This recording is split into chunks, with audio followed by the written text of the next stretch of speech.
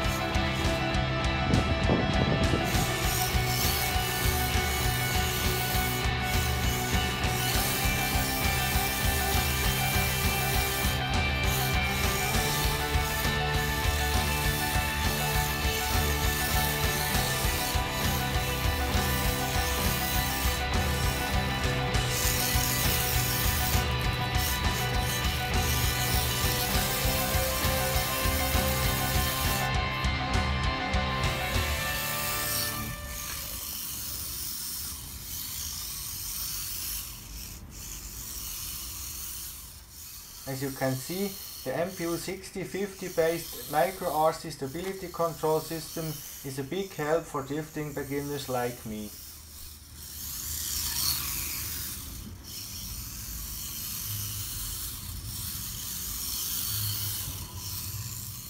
More details about this system can be found on my GitHub and in my other Micro RC videos.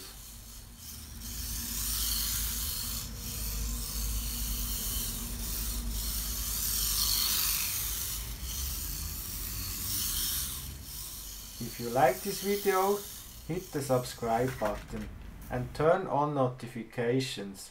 Bye!